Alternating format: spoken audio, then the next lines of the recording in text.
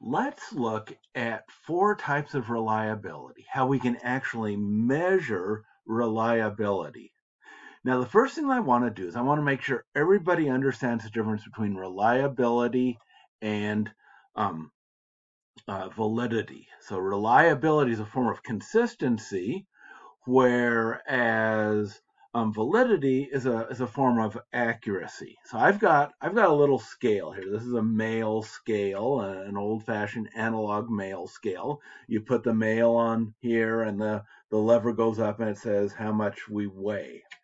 Now, it's a little tricky here, but I'm going to set it down right in front of me here, and I'm going to ask my assistant Beep Beep to come here, and he is going to sit on the male scale, and I put him on, and it says he weighs 350 grams.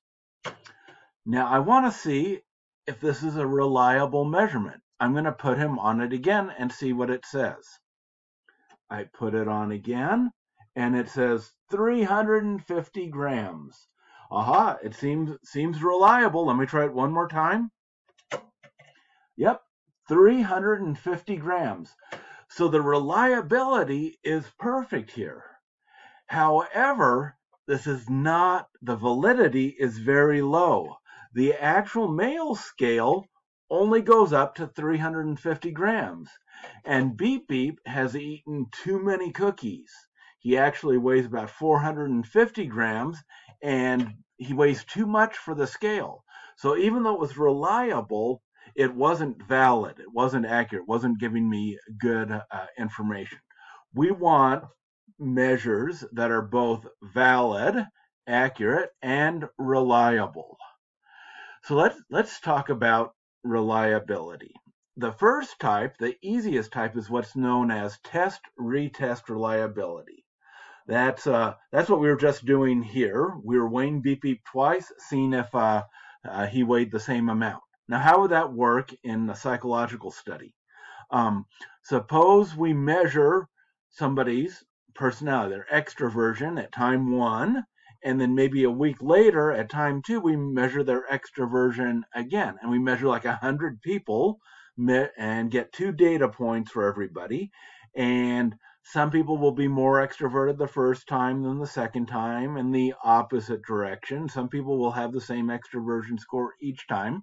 But because there's of moods and things like that, and I'll just trait error, there's going to be a variety of responses.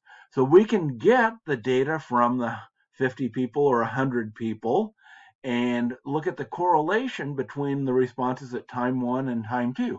And it would probably come out to be maybe 0.8, maybe sometimes 0.7 if there's a lot of things happening in their lives, something like that. It would be fairly high, but it wouldn't be close to being exact. So that's test-retest reliability. So measuring the exact same twice at 2 different times, we'll see how well they're correlated. Now, a good test will have a high test-retest correlation. Cognitive ability tends to have a real high test-retest correlation because it doesn't depend on people's moods. Extraversion, that depends on people's moods. Most personality traits do. Now, another type of reliability is what's known as internal consistency. That measures the degree to which the items measure a single construct. So if we have like 7 questions measuring something like extraversion, they'll all be a little different. And to what degree do they measure some central tendency?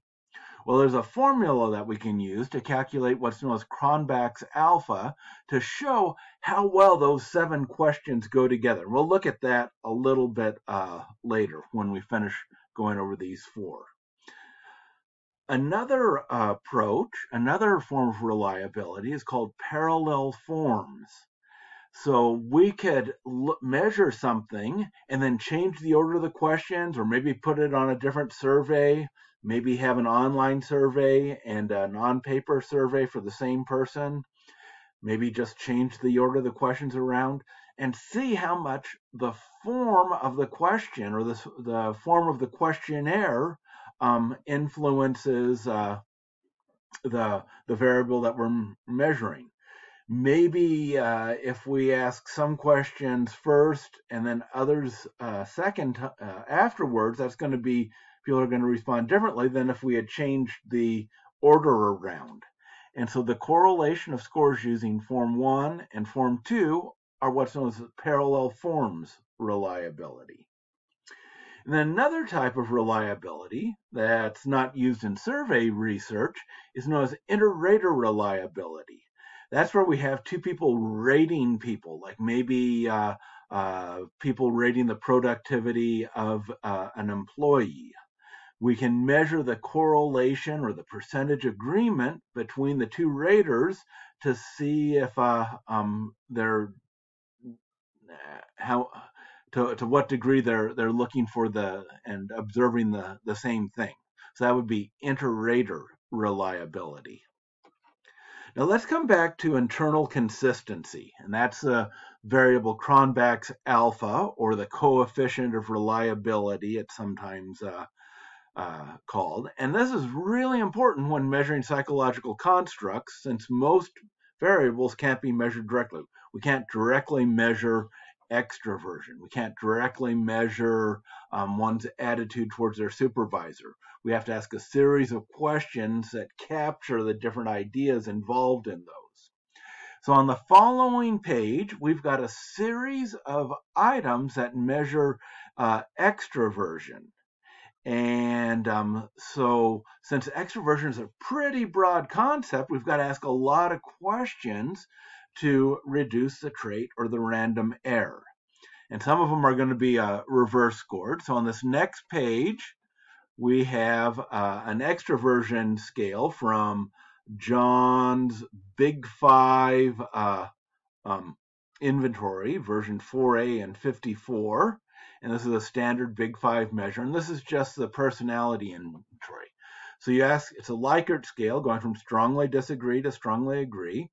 I see myself as someone who is talkative. So that would be a measure of extraversion, being talkative. And here we have one that's reverse scored. I see myself as someone who's reversed. So people that would tend to give 4 or 5s here will tend to give 1 or 2 here. But there's some people who don't see themselves as especially reserved, and they might see themselves as extroverted, but they don't like talking too much. Is full of energy? Oh yes, maybe a 5 here, where they might only give themselves a 3 for talkative, so they'd still be somewhat, they'd still be extroverted like that. I see myself as someone who generates a lot of enthusiasm. That would be a characteristic of someone who's extroverted.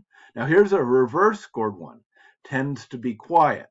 So that means if somebody put a 1, that would be in the direction of extraversion. We'd have to change that 1 to a 5 when we combine them all together. I see myself as someone who has an assertive personality. So this is a different aspect of extraversion, is being assertive. And then I see myself as sometimes shy or inhibited. That's reverse scored. And here I see myself as someone who's outgoing and sociable, which is another sign of extroversion, being outgoing. But it's a lot different than being assertive, and it's even different than being talkative, because you can be very sociable and outgoing without being talkative. So this captures different dimensions, but when we put them all together and get data from a lot of people, we get a coefficient of reliability, Cronbach's alpha, of like 0.7 or 0.8, sometimes 0.85 for this scale, I believe. And that shows that it's measuring one single concept. So the coefficient alpha should always be at least 0.6. Greater than 0.7 is more credible. Greater than 0.75 means, yeah, this is really measuring one central idea. And so that's a measure of internal consistency, which is one of the 4 types of reliability.